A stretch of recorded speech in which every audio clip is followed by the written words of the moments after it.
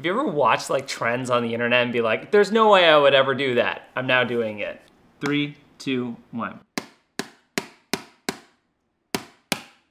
Oh my God. Whoa, look at that. I just effed up this lens and I want to see what kind of image a shot gives you. But before we dive into this, let's talk about why cinematography is actually about capturing bad images as opposed to clean ones. This is a beautiful shot, but yet it's actually kind of ugly. There's a lot of aspects to it that make it not an HD image. In fact, half of the image is just black bars. The other 70% is blurry. Only 10% of it is truly in focus. If you watch 2, it's handheld and gritty, moves around a lot. There's flares that are blasting into the lens, kind of blowing out the shot, and it's even gritty. There's a film grain on top of it. The color grade is contrasty, yet it's really beautiful. And that's because the pursuit of a beautiful image is actually found in chasing imperfections. Before we dive in, we're so close to getting 100,000 subscribers, or maybe we're already there and that'd be great. Celebration. Right now, we're not there yet, so now we have to dial in. I'm just kidding. We don't have to do anything. But if you could help me out, you can subscribe to this channel. I'll talk a lot about filmmaking tutorials, how to do stuff, and now seeking your imperfections as a creative. There's a great video online, which is some of the most beautiful shots in cinematic history. And if you scroll through the majority of them, you'll notice that they're riddled with imperfections. A lot of them are not clean images. So the first question is, well, then what is a clean image? What is a perfect image? You ever watch a video at your uncle's house or your dad's watching the football game and it's got like that super clean HD look on it? I think it's called Real D or something, but it almost looks like home video. This is where technology is taking cinema at the current moment. Hi, I'm Tom Cruise. Obviously. And I'm Chris McQuarrie. Well, obviously. And there's a lot of filmmakers who are actually against this. Tom Cruise and the director of the Mission Impossible films do this talk about why we should not pursue this. It's actually really interesting. We'd like a moment of your time to talk to you about video interpolation. Video interpolation, or motion smoothing, is a digital effect on most high-definition televisions and is intended to reduce motion blur in sporting events and other high-definition programming. The unfortunate side effect is that it makes most movies look like they were shot on high-speed video rather than film. Now, this is sometimes referred to as the soap opera effect. And the issue isn't having an HD clean image. We all want a nice sharp shot to look at. It actually lays in the division of reality in cinema. If you look at a beautiful abstract painting, the beauty from that image actually comes from the divide between reality and art.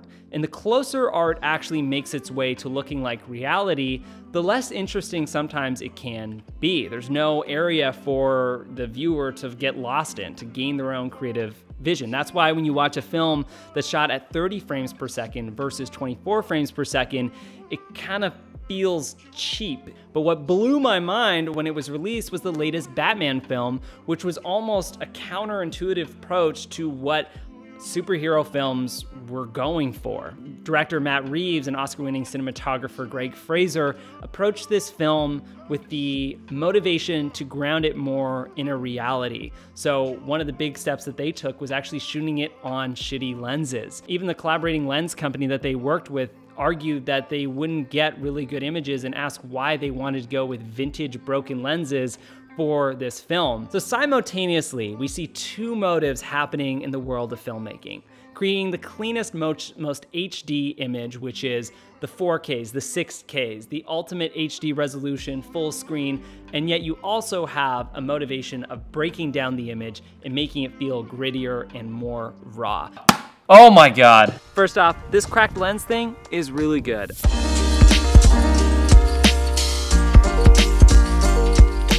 I am actually truly blown away by how cool it looks. And what I've done is, since it's on my polarizer, I can actually rotate filter around so it can actually adjust wherever the glass is coming in. By changing the f-stop too, it can show whether I want like a lot of shatter in the frame or it just to sort of blur it out. But overall, I think it gives it a really nice creamy look that I'm 100% leaving this just in my toolkit. People are gonna be like, what the F is that in your lens kit?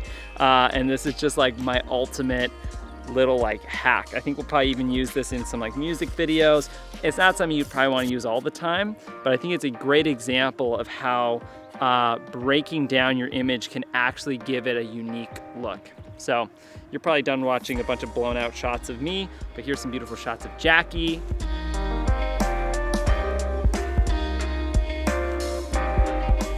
One final thing about shooting with like cracked glass lenses is shooting towards the sun emphasizes on all the shattered parts in the filter, and then shooting with the sun, you just kind of get a blurry image. So if you really want to maximize that cracked look, shoot into some light and you're gonna get all the little refractions. Now, I wouldn't recommend you going out to your corporate shoot and filming it with like, oh, don't worry, I'm just gonna put Vaseline on the lens. But you're actually able to make a stunning image from actually breaking down the shot as opposed to trying to make it cleaner. And sometimes the most beauty can be found through imperfection rather than the pursuit of perfection.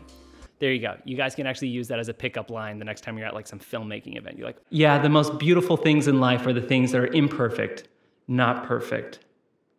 Actually, they might take that as an insult. Maybe don't do that. That said, the pursuit of clean imagery is important. The areas that you want to focus on having a nice clean shot, or maybe that corporate gig you're doing, or a wedding video.